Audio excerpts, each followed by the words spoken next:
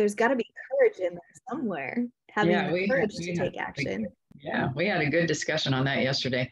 Lori Ciaccio, who's a Polkadot manager and one of my clients, she's the one that that brought that up, because we were talking about, Becca and I have the same stack of books, right? These are all right here on my desk, and I'm in a book club for every one of them. Yeah. And yesterday I joined another one, and it's like, okay, how much information am I going to take in because it's in my comfort zone to do that, and not step out of my comfort zone and do or take action on the strategies and tools that are in these books, Yeah.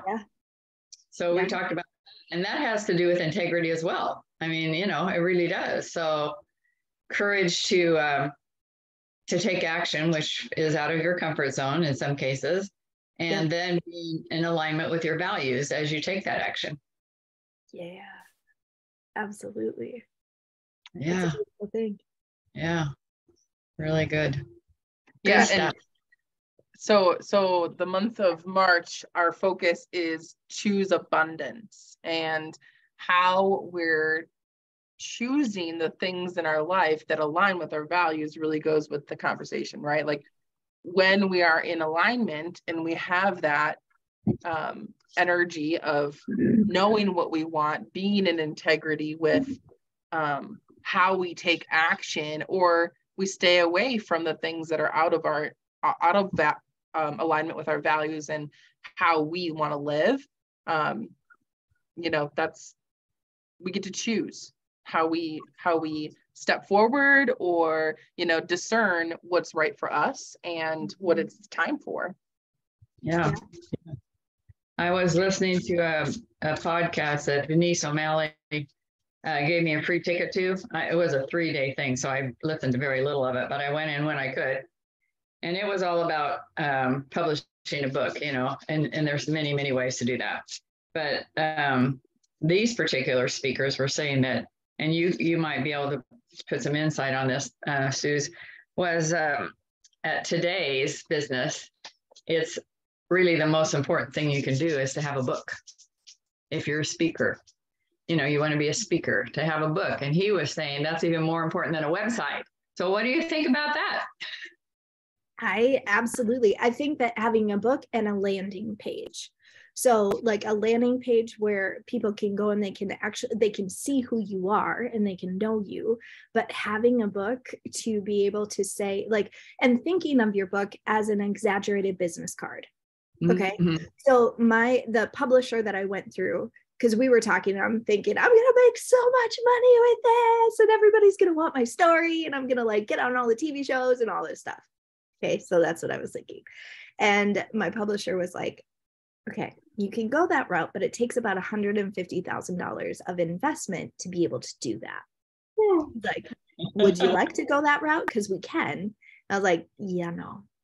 And then he said, or you can think of it as a glorified business card where you are, and it amps you up, on the speaking stage to say, I'm an author, and then I'm a best-selling author. There's 2 different levels on that. So there's author, Amazon best-selling author, and New York Times best-selling author. The New York Times best-selling author, each of those people put at least $150,000 into it. Yeah. So the author, that's an awesome title. Best-selling author is something that people notice more too. Yeah. So being able to decide before you write your book where you want it to go. Yeah. And it seems like those compilation books that, so many people, coaches and people do the compilation books, they all end up saying they're best-selling. So they must, I don't know how they get there. I mean, the one that Kelly did, it came out to be a best-selling thing too. So I don't know. Yeah, there's a strategy behind that, and there's a lot of work that goes into that, but it's really people ordering it off of Amazon through Kindle, and they get it for free. So you have a time frame. There's a strategy. I kind of figured that out. Yeah. I think if a book aligns with you and with integrity and all of that, definitely. Yeah, but I mean, you also have to pay those people a good sizable chunk of money, those compilation, the people who do it, which is the work, they're doing the work in terms of getting it out there.